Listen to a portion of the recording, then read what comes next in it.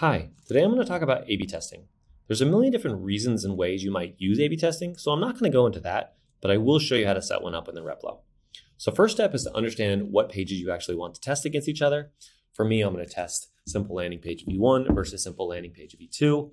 What's the difference between these two? It's really just the order of the sections. Specifically in V2, the buy box is at the top of the page. So I'll go ahead and open that in a new tab, versus in V1, the buy box is lower down the page. So I'll open that. So it's basically a test between these two versions of really the same content.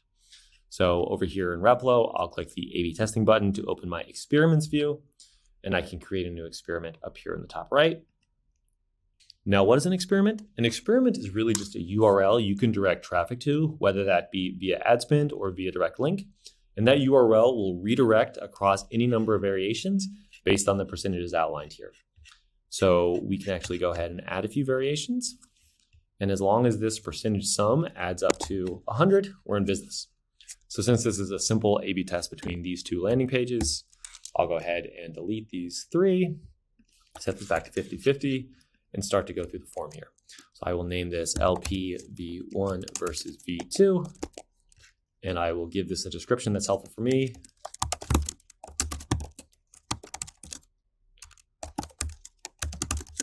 Great. And this is the experimental slug, and this actually has to be uniquely identifying. So I'll go ahead and say LP V1 versus V2, and I will copy in my URLs into this particular form. And here we go. Boom. And I will name these variations something that's helpful to me. So V1 and V2. Great. All set up. Save changes. And now I have created my experiment in a draft state. So I can go ahead and activate. And what that will do is it will set the activated at timestamp. And this URL takes about 20 seconds to go live. So we'll go ahead and wait for that. While we're waiting, I'll go ahead and close these two tabs out, and I will copy the experimental URL link, paste that into a new tab. And the first thing you'll see is that there was no white stutter or flicker that you see with other A/B testing tools like Google Optimize. And then the second thing you'll see is that no matter how many times I go to this experimental URL on this particular device, I will always get this same variation 1 in this instance. And that's because we have cookied the browser, and that just helps to not muddle any experimental results. Great, I'll close out a few of these. In order to see variation 2, we'll either have to open up a different browser like Safari, or we can even open up a new incognito browser. So I'll go ahead and do that for Chrome and paste in my experimental URL. And great, we got variation V2. And again, no matter how many times we go here, I will always get the same variation on this particular device or browser. So let's go ahead and take a look at this particular redirected URL. We can see here it's the URL that we set up in the config right here. And the other two parameters that are appended are the Replo experiment, LP V1 versus V2. So that is actually the experimental slug that we defined here. And then the Replo variation equals V1, that is the variation name. So that's defined here. Now you might be asking, how do analytics work in this instance?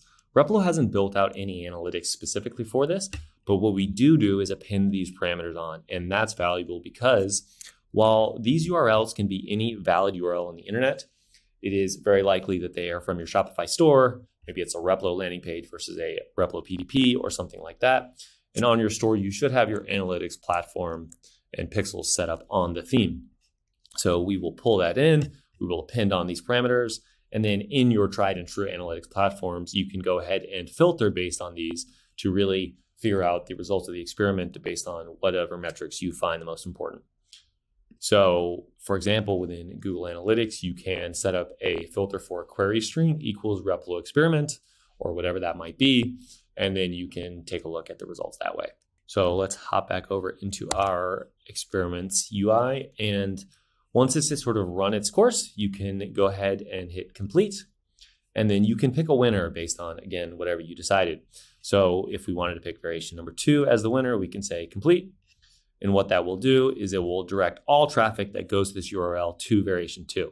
So you'll notice that on this browser, I got variation 1 originally, but if we come here and go there, see, we got variation 2 now. And so basically this will always direct to the correct variation. That's how you set up an A/B test within Replo. Thanks.